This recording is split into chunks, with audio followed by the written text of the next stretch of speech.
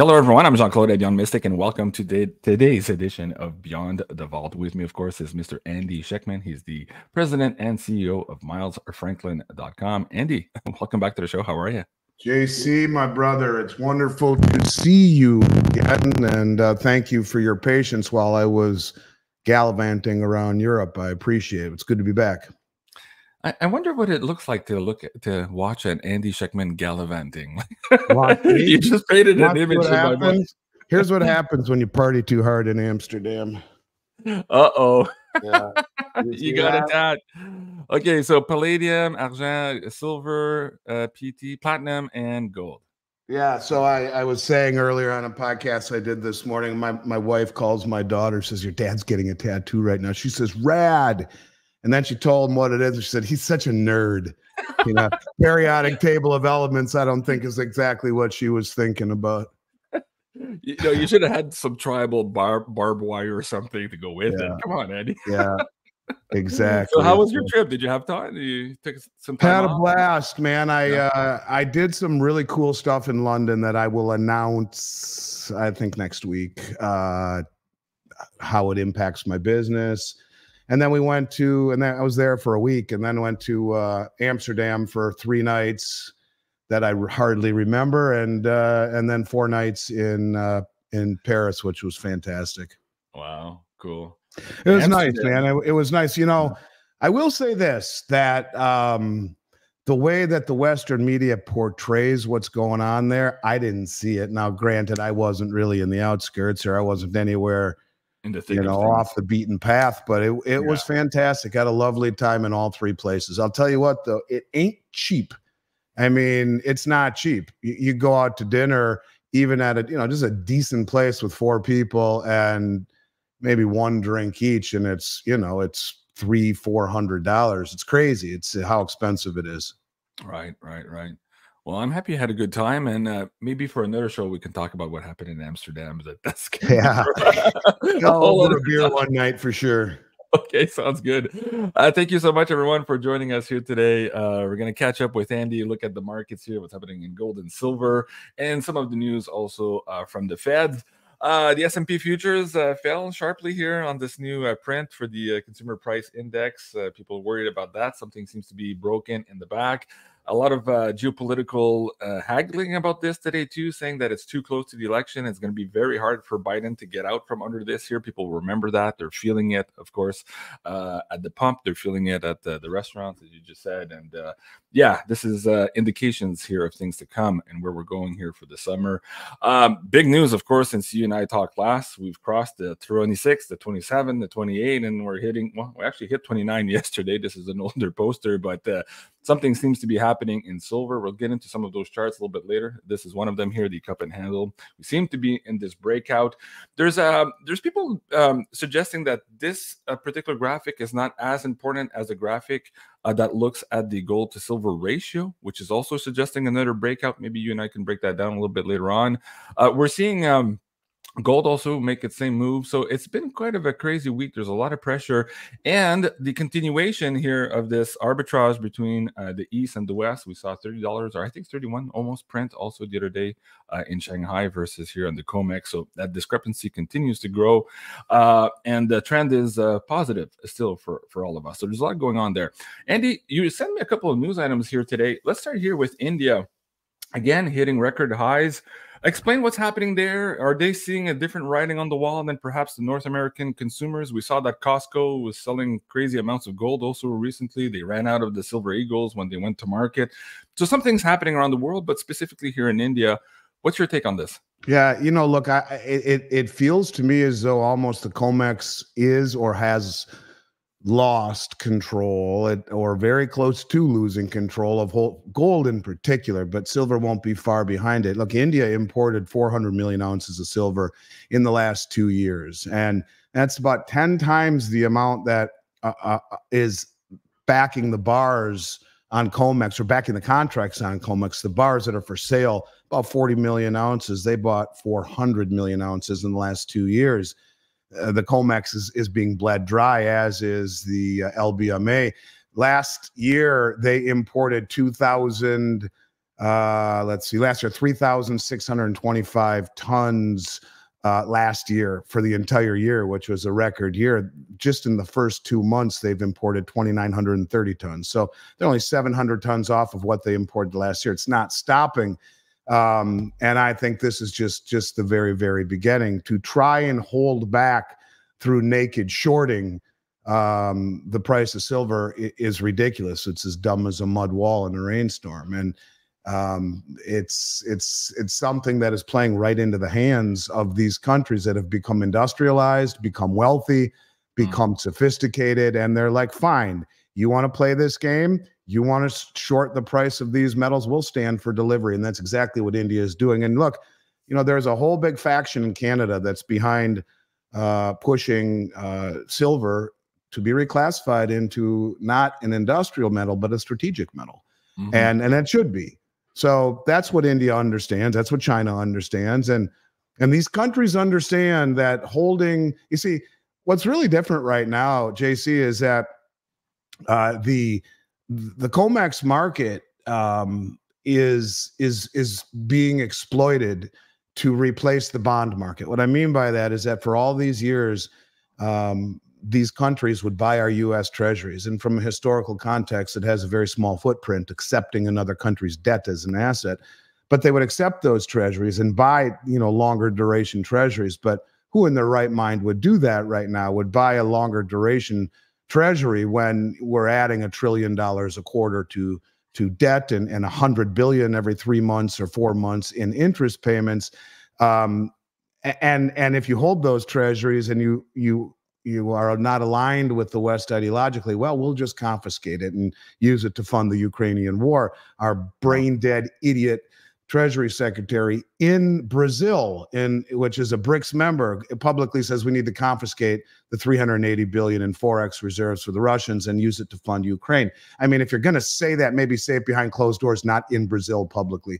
Completely and totally idiotic. So these countries say, look, what the hell would we buy U.S. treasuries for that, if you compare the last 25 years, have averaged not even close to what gold has done at 9% per year on gold treasuries, way less than that.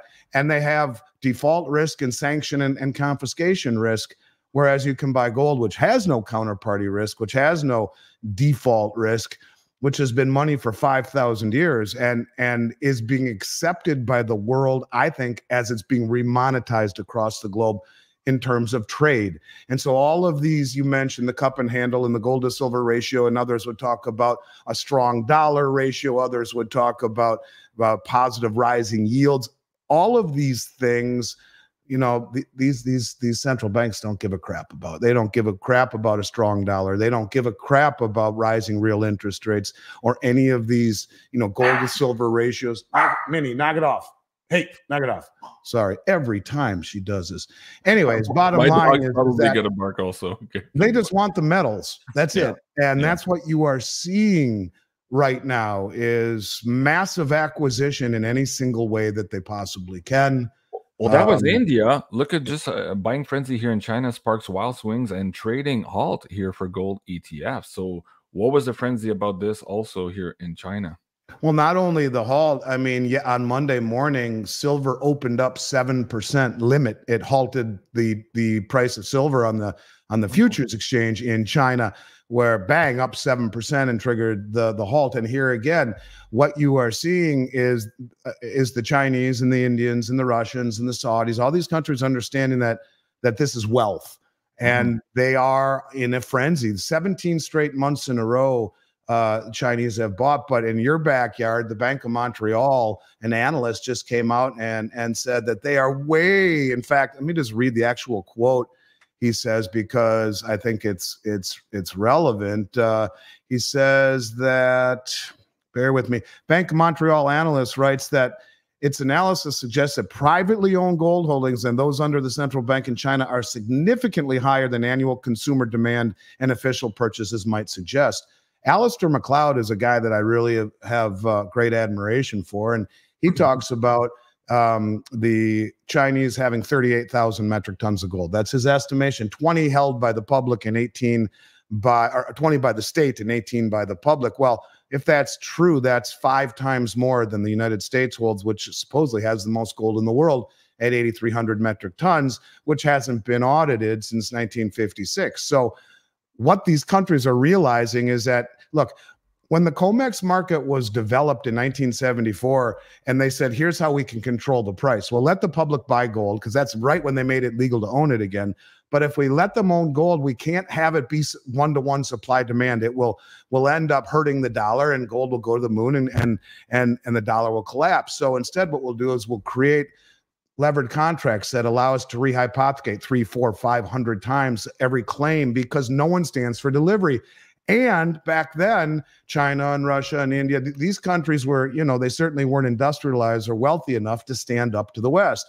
Heck, they're basically third world, China and India. Now, not the case. Wealthy, industrialized, sophisticated. And so what they did back then was they'd say, well, here, we'll make a contract with great leverage that we can sell over and over and over again, because no one stands for delivery. So we'll pretend to create and deliver this gold.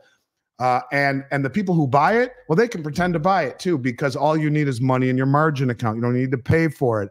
So if I have $1 million in my margin account right now, I can buy a gold contract for about a $5 trade. I have $10 maybe for a 100-ounce contract. And it costs me nothing else than that, because as long as I have at least $8,000 in my margin account, I can control 100 ounces of gold, $235,000. Well, so, if you're a big bank and you got 100 million in your margin account, you could control, in essence, 35 times that leverage if you really wanted to. So you could control, well into the billions of dollars worth of paper levered contracts that no one stands for delivery. So I'll pretend to pay for it, and you'll pretend to say I own it.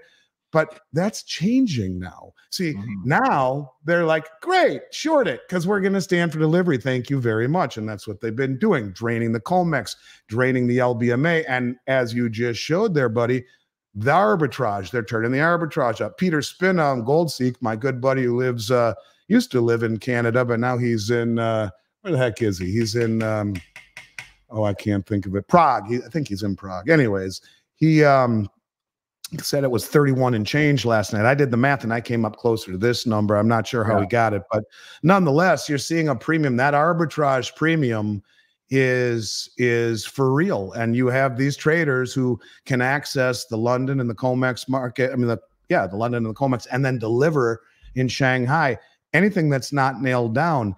And people might think, well, why don't they just turn up the price even higher? Well, they will, but they have to do it slowly enough to not cut off their nose to spite their face. Right. I want you to listen to something. This is just an interesting deal. The Chinese, we always hear they think in terms of decades. This is a statement made by Zhu Ludode. I can't pronounce Xuluode. I don't know how to say it, but he's the chairman of the Shanghai Gold Exchange in May of 2014. And it's just a little statement. He says, Shanghai Gold will change the current gold market with its consumed in the East but priced in the West arrangement.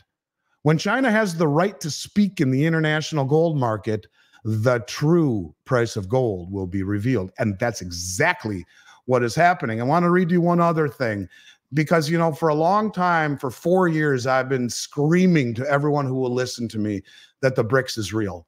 I was saying it before anybody else. And a lot of the things that I was saying are coming true, which really freaks me out, actually. Not in a Nostradamus kind of way, not in I see things that others don't kind of way, in a way that I saw it and it's happening. And it means if it's happening as fast as I think, it means what I feel it's coming is not going to be very pleasant. So we've talked about the fact for a long time that the BRICS will issue a common settlement currency. And I've been saying for the last few months, it really doesn't matter that they do that, because what they're doing right now, JC, is trading in local currencies. For example, China just canceled a ton of contracts for wheat with Australia and the United States, like thousands and thousands of tons of it. And they're buying it now from Russia and from Brazil. But they're paying for it in yuan, which then can immediately be, and I'm going to come to that in a second, which can immediately then be converted into gold on the Shanghai Gold Exchange. And so the settlement in yuan chips away at the dollar settlement status. He's always used to be settled in dollars. And instead of putting excess reserves into treasuries, they're putting it into gold. So it's like a double whammy there. Yes. Now, I'm going to get you can put that up there because I'm going to come to it in a moment. But so this leads me to a statement that was just made by one of the finance ministers. Well, we can start with that because I sent you another article too. But that one in particular, look, here is a statement made by one of the finance ministers in Russia. He says, look, global prices are primarily determined by the Chicago Commodity Exchange. Moscow seeks to move away from trading grain for the US dollar in favor of national currencies of BRICS member states. That's what they're doing right now. The ministry insists, here's the important part, that the BRICS countries are the largest grain producers and exporters in the world, but have no leverage to influence the prices of their agricultural commodities critical for food security. So here again, they are going to change everything. They are going to make exchanges that allow for price to be set, to be determined by supply and demand, not by the whims of the speculative casino-style Western system, right, where the tail wags the dog. But what really I found interesting about everything that we've been talking about for 2 years is the finance minister talking about a new international currency. And we've been that's it. We've been saying this for a very long time. What he says, we know. He came out and he said the idea of the currency is two baskets, a basket of national currencies of the states involved or the countries involved, and then a basket of commodities. That's nothing new. If you've been listening to me for 3 years, you know that. And that's because Sergei Glaziev has been saying this is going to happen. He said it should be in a digital form. We knew that, a marriage between commodities and blockchain, so it can be used without the banking system, meaning no SWIFT. But here's where it gets interesting, and I want people to really hear this. He says, the second part is price. For the moment, price is determined by Western speculation. We produce these commodities and we consume them, but we do not have our own price mechanism, which will balance supply and demand. During the COVID panic, the price of oil fell to nearly zero. Now we know he was wrong. That fell to -40. It's impossible to make any strategic planning for economic development if you do not control the prices of basic commodities. Here it is right here. Price formation with this new currency should get rid of Western exchanges of commodities. So what they have been doing, JC, is draining the exchanges, using our stupidity of manipulation of these commodities by holding them down to make the system seem stronger than it is. They are using that suppression to bleed dry everything. Now, we talked a while ago, and for those who don't remember, and I don't know if I said it on your channel or not, but the Chinese bought the LME, the London Metals Exchange. That's not the LBMA. The LME sells copper and zinc and lead and all of those things. And they're now warehousing the metal in China that it's being traded in London. So they're striking deals all around the world for soft commodities like wheat and soybeans and corn with Brazil and Russia. They are, and not the US anymore, not settling in the US. They are gobbling up all of the gold and silver off of all the world's exchanges using the suppressed price, knowing that we suppress it. And that's how they are delivering it all and arbitraging everyone to buy here and deliver there. They bought the LME, so they're buying up all of the base metals and the copper that now, Goldman Sachs says copper's on the run. Well, geez, I wonder why. And then, they're striking deals all around the world in Africa and South America, building gold mines, oil refineries, roads, bridges, maritime channels, doing it cooperatively, where 36 other countries have formally applied to the BRICS. You're talking 80, 90% of human population when you add in the Belt Road Initiative, when you add in the Shanghai Cooperation Organization, the Eurasian Economic Union, and it's happening. So we've reached an escape velocity, Andy. Yes. Here. Yeah. And if people weren't listening to me or you or others like us, they'd have no idea. And that's the scary thing. And this is really watching the mainstream news did have no idea. No one gets it. Right. So anyways, I think that that's a really, really important thing for people to understand about where the price is going and why it seems different this time, because they're not letting the price run away anymore. In fact, it almost seems like they're controlling it. Right. What was interesting, like when Lisa, hi Lisa, she says, last week Zimbabwe announced this new gold-backed dollar. And on top of that, also China is putting up this new blockchain network here, infrastructure. Yeah. So we're getting into again here what you and I were calling years ago this multipolar world of Yes. currencies, and the systems are being set up. The Zimbabwe thing is interesting here because people are suggesting that it might be a test run here for something we might see in Latin America, and then also here in North America. We're seeing different states here set up their own depositories and asking for their gold and silver back from New York, perhaps in an attempt here to enter this multipolar world. What do you make of this Chinese announcement here, Andy, before we go too far? Yeah, I think it's a big deal. You know, we talked about, I noticed the Belt Road Initiative in 2020, and the thing that really stuck out to me about the Belt Road Initiative, look, for those who should know by now but don't, it's the largest infrastructure project ever attempted in human history. It's China's way of connecting Asia and Africa, South America, parts of Europe, bridges, roads, maritime channels. It will only be patrolled by military and commerce. No one's taking a convertible cruise down the Belt Road. It's military and commerce. It's pathways and shipping lanes and all of this stuff that is part of and it connects hand in hand with the BRICS. And most of these pathways that are being built, like the North-South corridor, there's no interference by the U.S. Navy. This is a way for them to have their own infrastructure and much quicker without going around the Cape of Good Hope and all of these things that other people would have to do. They can go right, a pathway that goes from Russia to India and without going around and all of these things. Well, anyways, the bottom line is it's growing. It's 75% of human population right now, 50% of global GDP. And we remember in 2023 at the end that we saw the first ever cross-border digital settlement for gold using the digital yuan. So that was the Project M Bridge. So what this is, it's called the Conflux network. Let me go back. Yes, it's a Conflux network, but it's called the Ultra Large Scale Blockchain Infrastructure Platform for the Belt Road Initiative.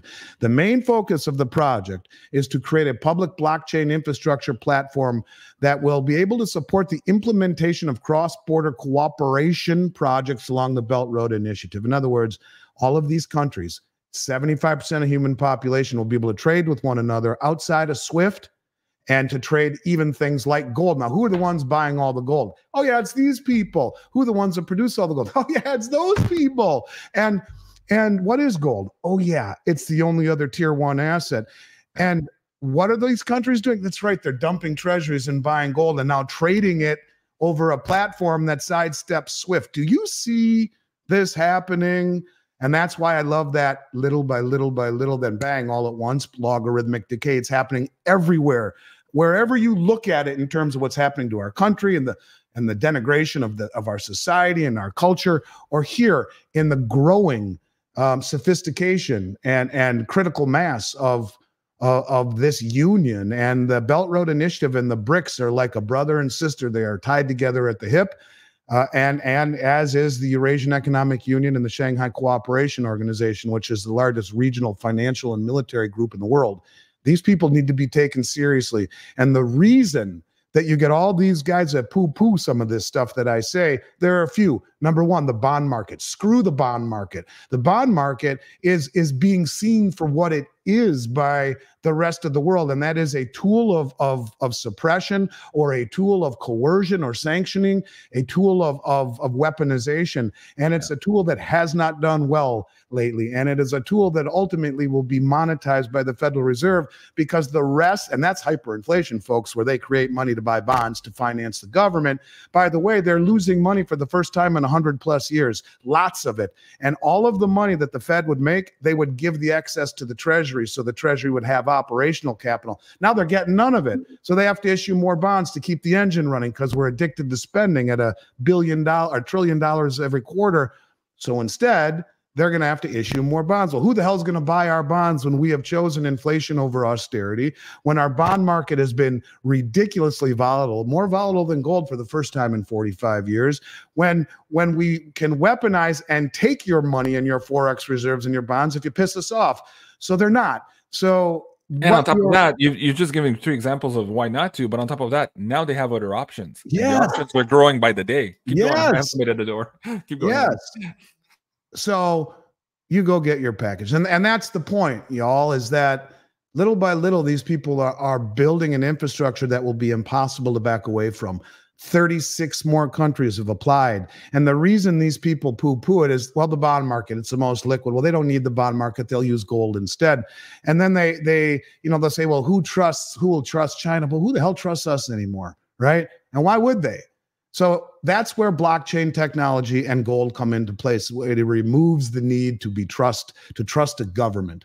And that's why Zoltan Pozsar talks about this being the era of commodities and transparency, not opaque debt instruments where, if I had to guess, they're rehypothecating the crap out of the treasuries too. Everyone, it's not like they're bearer bonds anymore. So they're probably rehypothecating those as well. And now, in a desperate attempt to sell more bonds, they're trying to remove let me actually find the article here. They're trying to remove bonds from the leverage ratio that banks have to have in store. How did that work out recently for the banks who had loaded up on treasuries? So you have the International Swaps and Derivatives Association has written to the Board of Governors of the Federal Reserve and the FDIC and the Office of the Comptroller of the Currency and the Federal Reserve to urge the agencies to implement targeted reforms on the supplementary leverage ratio. In essence, what they're trying to do is have the exclusion of treasuries off the balance sheets of the banks so that they can load up on them and it's not part of the leverage ratio because they're absolutely riskless. And they say this reform is seen as crucial to preserve the resilience of the U.S. Treasury markets, the U.S. economy, and the international financial system at large. Bullshit. And you can see what the bonds really are. The world is seeing them for what they are. So now they're saying, fuck, what do we do? Well, let's see if we can pass a law that says the banks can load up on those treasuries and they're not even on their balance sheet anymore. How did that work for Silicon and Signature? Anyone have any ideas on that? Or the other banks that are failed? Or the other banks that are on the razor's edge? Or how about the insurance companies that are loaded with 90% treasuries? The point of it is that this is a last gasp of a dying empire. And I freaking hate to say these things because I love my country, but it ain't the country I remember. And if you don't see what's coming, you're going to get run over by it. The rest of the world does. Our media doesn't. Jean-Claude, God bless him, and other people out there who have the courage to say these things. And I'll raise my hand there too, because, I don't hear a lot of people saying this kind of stuff. Wake up, y'all. And it's getting close. It's getting time. Yes, shit's going down. Somebody was saying earlier in the show. Let's stay here in North America for a second here. I brought this up. In the next several weeks, we could see 300 billion of liquidity leaving the system here. Of course, if the Fed doesn't step in, they were referring to, of course, the volatility index. On top of that, you sent me this. That was interesting. Okay, there's a big number here added to the United States national debt here just in the last 20 days. And adding insult to injury there too, Jamie Dimon was saying, I think 2-3 days ago, that he sees the S&P probably dropping by 20%. So going back to this lack of liquidity or the liquidity getting out of the system here, if the Fed doesn't intervene, do you see a 20%? Do you see a 30, 40? I was talking to Marty Hibbs the other day, and he said, oh, maybe actually 50%. Like, we don't know. Like, when this starts going down, like, it's like catching a falling knife here.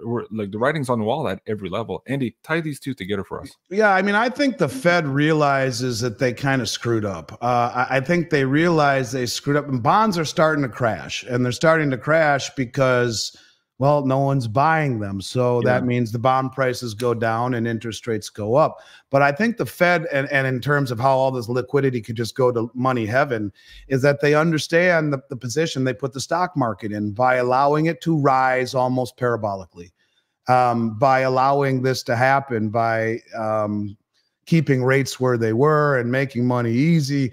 There has to be, I don't know if you want to call it an intervention, but I think the bottom line is the sell-off is inevitable. The sell-off is coming as rates continue to rise. If rates rise and as they, as you saw, inflation is hotter than it is, they're not going to cut.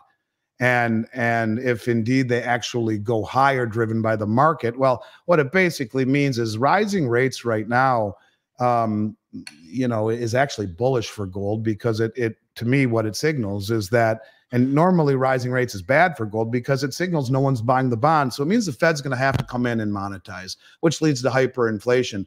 But they're not going to lower. So as rates creep higher and higher and higher, as inflation gets higher and higher and higher, you're going to look at a massive sell-off. It has to, both in the bond market and in the stock market. And I think when you talk about the parabolic highs that we have that have been held up by a handful of stocks, that is as dangerous of a market as you could ever be in. And if any of you are in NVIDIA and have huge profits in the market, what the hell are you doing, man? Profit's not a four-letter word. Take some of that profit. Get on the sideline. Don't be don't be a hog. They get slaughtered. Pigs get fat. And that's what I would say on that. Yeah. Okay, so it appears we're at the end of the road. You said here the Fed is making a mistake. I think everybody's realizing that around the world. We're seeing it here with the de-dollarization. And now we're seeing, Andy, and this is, to me, this is frightening, but it looks like a trial balloon. We didn't talk about this before the show, but this is Chrystia Freeland, our Deputy Prime Minister in Canada. Our finance ministers are signaling here the desire for Canada's pension funds to invest more at home. This is in part here a lobbying push by the CEOs here in Canada, a group of CEOs, and 90 of them. And so now they're suggesting, well, we're running out of money. Why don't we use people's pension plans to reinvest in the economy? That's not going to end well, Andy. It's like giving them, it's like lending money to somebody who's already insolvent, and they're suggesting that the lender here should be the pensioners. Andy, come on. Well, I mean, that's, desperate governments do desperate things. And where do you get the money when you need it? Somewhat related to that was in 2009, after the 2008 great financial crisis. And what we saw was, the money markets starting to go upside down because Lehman Brothers was running a lot of the money markets. And when they failed, people tried to yank their money out. It's called breaking the buck. And all of this stuff started to happen, and we were at the razor's edge. That's when they had to bail out AIG. They were staring into the abyss, blah, blah, blah. There was a bill that was issued that made it down to the House floor, and it was vetoed. Now, I will admit I was wrong in what I'm about to tell you, but I never lost a minute's sleep. And this is something that I've always been okay with, taking accountability for my own actions. And I don't care what people tell me. I do what I think is right. And if I'm right, it's a lot nicer to know that I was right based upon my gut. And if I was wrong, it's easier to be wrong knowing some idiot didn't tell me to do something that I knew better. So anyways, I was wrong, maybe in retrospect. But anyways, in 2009, the bill came out and it said, if this happens again, that if things get tough, we will take all IRAs in the United States. At the time, it shows you how fast our debt has grown. This is 09. There was a $17 trillion debt, which is now 34. It's doubled since 09. But there was $17 trillion in U.S. IRA money. And the idea was to take that money and demand that it be converted into like an annuity of sorts, all backed by U.S. treasuries in order to stabilize the system. And it would be guaranteed return by the U.S. government. Who knows what the value of the currency would be worth, but it was vetoed. It never made it past a bill. But the point is, the genie came out of the bottle. And just the other day in, I believe, Sweden, you have the Swiss or the Swedish National Bank coming to the country and to the government saying, you got to give us, billions and billions of kroners or whatever they are, because just to make us solvent again. You're going to see moves of desperation. And that's part and parcel for countries that make stupid decisions like Canada, like the U.S. And I think you can expect to see more of that, because at some point, where does the money come from? Higher taxes, higher inflation. Well, you can only tax and inflate so much. So I got an idea. Let's go to the pensions. That's a great idea. And then we can take the retirement accounts and, don't think that these things are immune to that type of narrative. It's probably why, and it's funny too, because the mainstream news here in Canada, they're maligning the Alberta premier who is wanting to leave the Canadian pension fund and manage it their own, because they're saying, hey, you guys are bad managers. We want to protect our own Albertans here. But yet in the mainstream news, we're told that this is absolutely a stupid move. In my mind, I'm not sure it's stupid. I think it might be brilliant, but I think the mainstream media is really angry about this being the, third-party arm enforcing the narrative of the government, because maybe those pension funds are not exactly what they used to be. And there were rumors back in 2008, 2009, after the financial crisis, that perhaps some of it had been used to shore up some of our liquidity issues here at the banking level. Minister Flaherty at the time had called it a backstop. We used a different narrative here in Canada than in the States. In the States, you had called it bailouts. Here, they were called backstops, but the Canadian banking system was strong, we were told.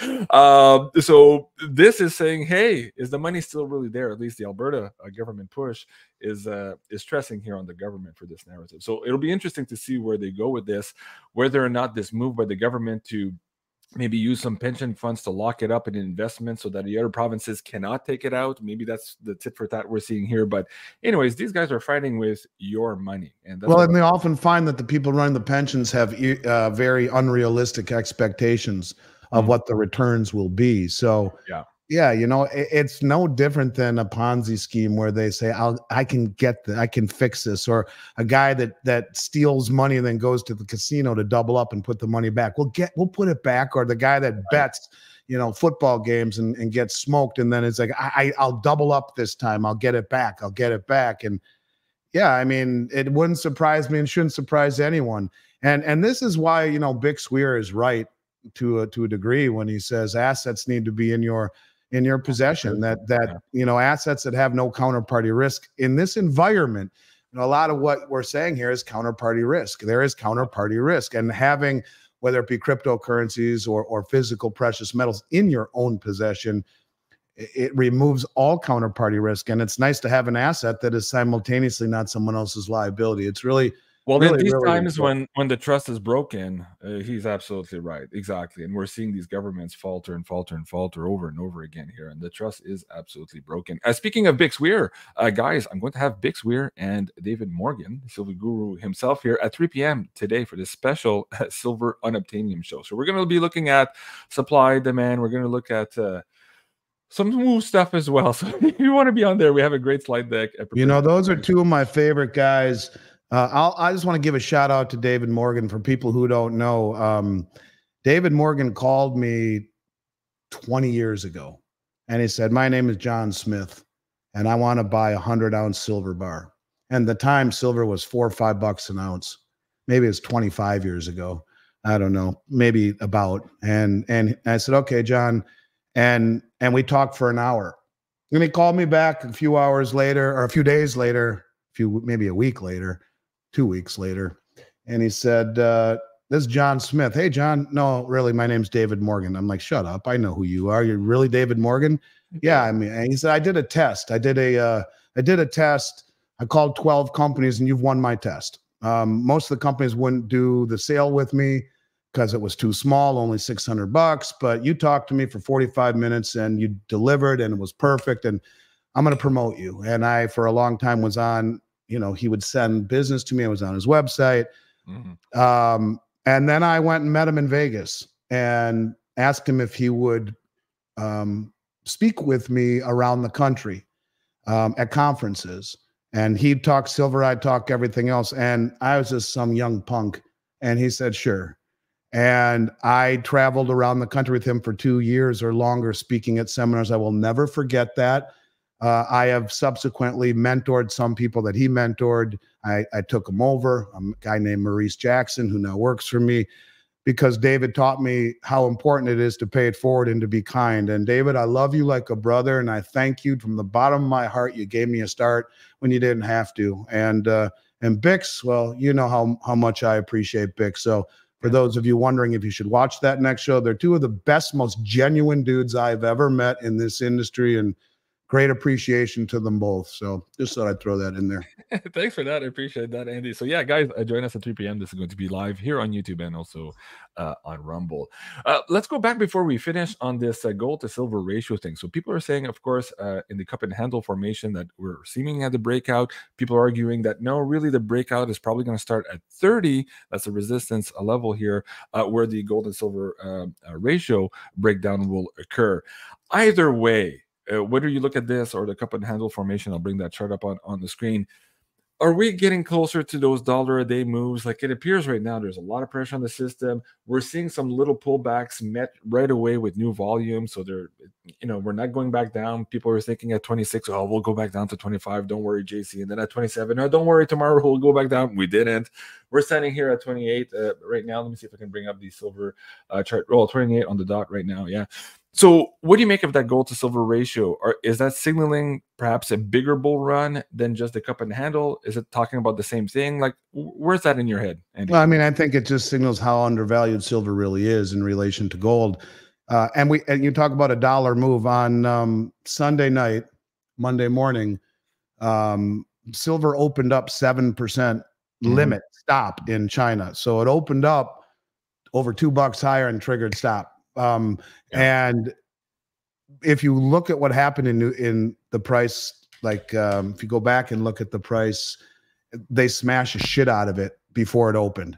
And well, right when it opened, see, I don't know how it correlated there, but when it opened in the West, or when it opened, it would have been in China. I don't know how, maybe it was London. Anyways, on Sunday night, when I looked at it, right when it's opening at 6 o'clock Eastern, it was down 50 cents immediately. And within 10 minutes, it was up 50 cents. So there was your dollar move in just a few seconds, from down 50 to up 50. And gold was down 20 to up 20. Silver opened up in China Monday morning, up 7%, triggered the limit stop. So yes, we are, but they're not letting this go easily. And I mentioned this on a few shows I did.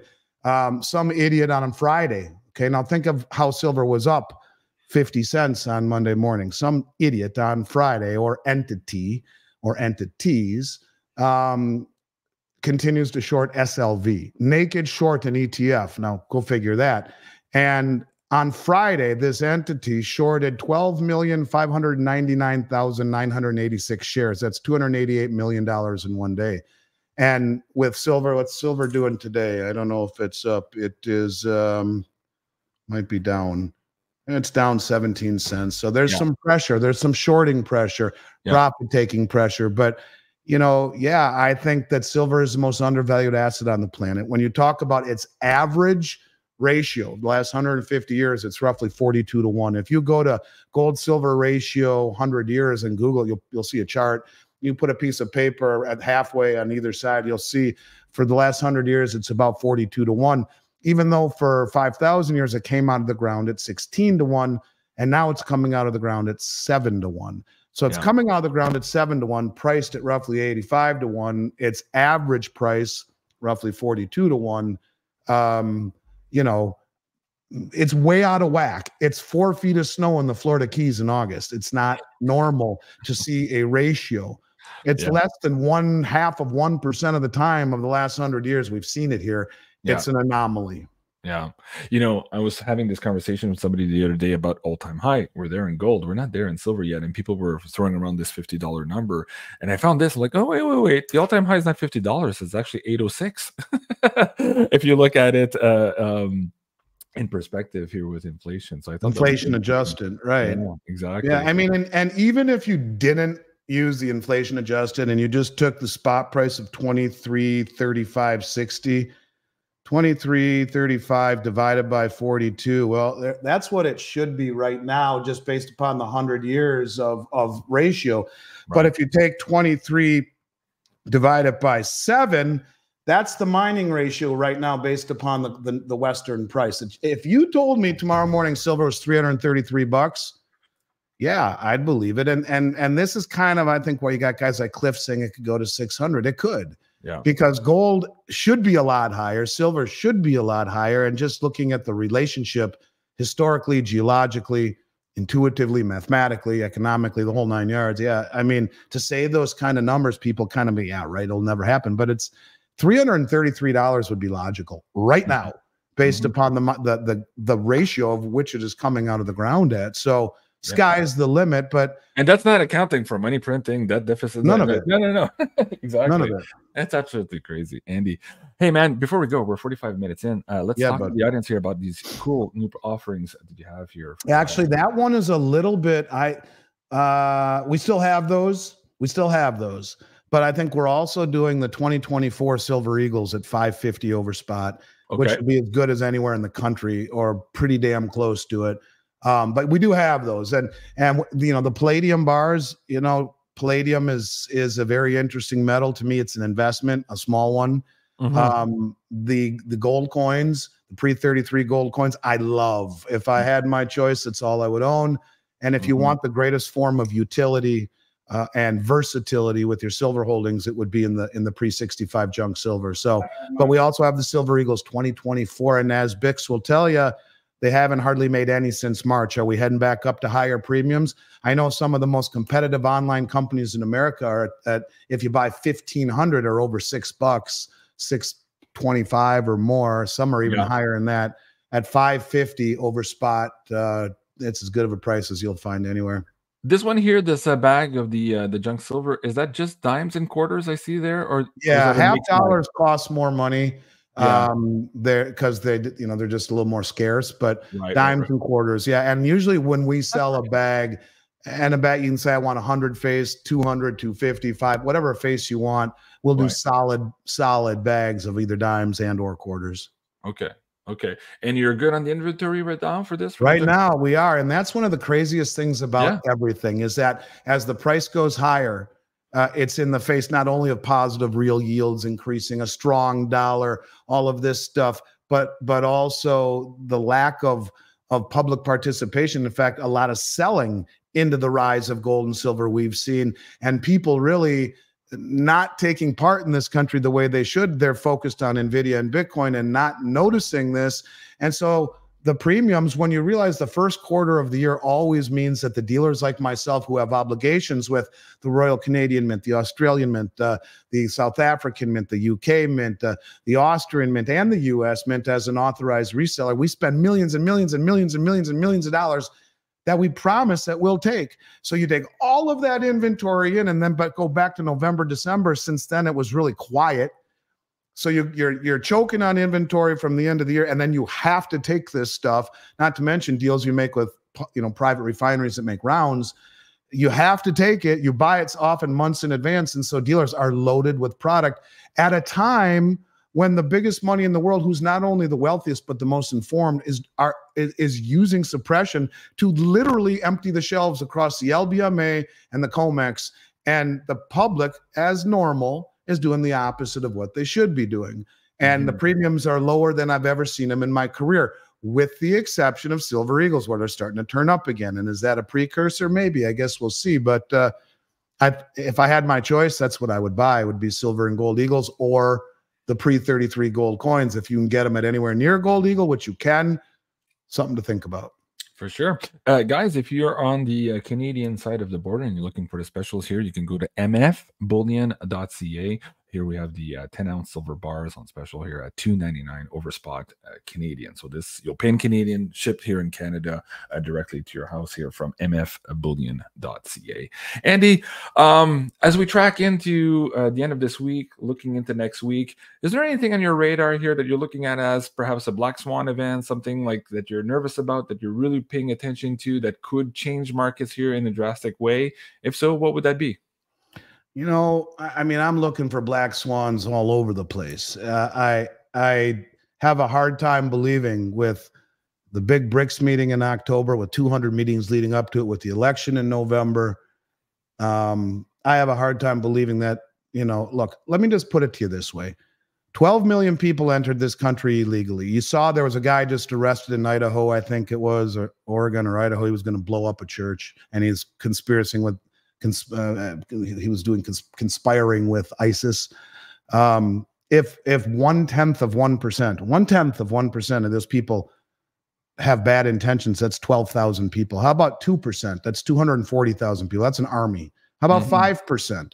Yeah. You're talking 600,000 people.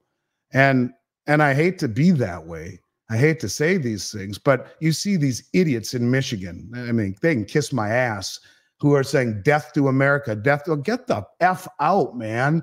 It's like, but we allow this to go on, right? And they would censor you for saying, COVID or Hunter Biden a few years ago. But these guys can stand up and be broadcast on Fox News, death to America, death to America, death to America.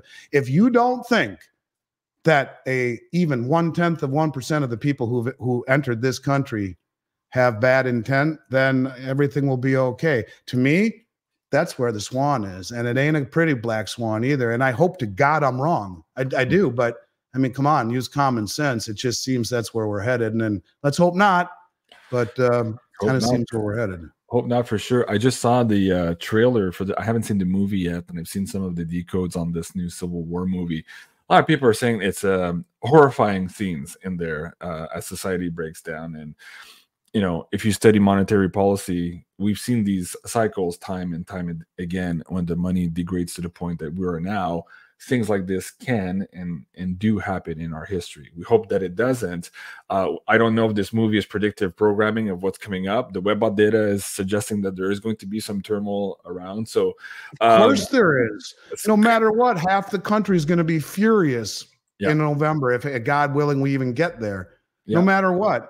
And they always talked about the radical right. I mean, the right is timid compared to the radical left, who uses any and every tool to even circumventing law to screw you and harm. I mean, it's like, this whole, and that's what's the first page of the Communist Manifesto, divide and conquer. We are divided more so than we've ever been.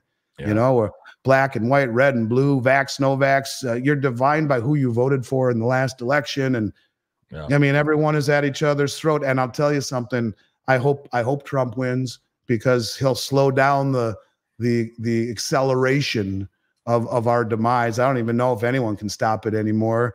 We're so far down the rabbit hole. But no matter what, you're going to have half the country furious, pissed off, and angry. And to talk about secession, to talk about a civil war in some form of a context, people would have thought that's just insanity. But is it? I don't think it's not, Andy. The RCMP, the Royal Canadian Mounted Police here in Canada, and the secret memo to the government here is saying that Canadians may revolt here once they realize how broke they are. And most of the report is redacted, but from the stuff that you can actually read, they're expecting some weird stuff here, similar to what we're seeing in Europe right now with the farmers, but perhaps even worse. And the Webbot data is also picking up on this stuff here too. So no, it's not conspiracy. JC, I got 6 bedrooms down here, brother. And if you need to bail, I got a room for you and Sarah here in Southern Florida. So come on down. And I just might take you up on that, Andy. All right, Andy, brother. I love you, man. Thank you so much for being here. I love everyone else out there. I'm passionate because I care, and I want everyone to do well and stay well. So until next week, JC, you stay well, my friend. Everyone else, God bless. Look forward to catching up next time. See you guys at 3 p.m. Eastern, guys, with Andy. And say hi to David and Bix for me. Please say hi to those guys. Will do. Thank you, guys. Have a great day. We'll see you later. Bye.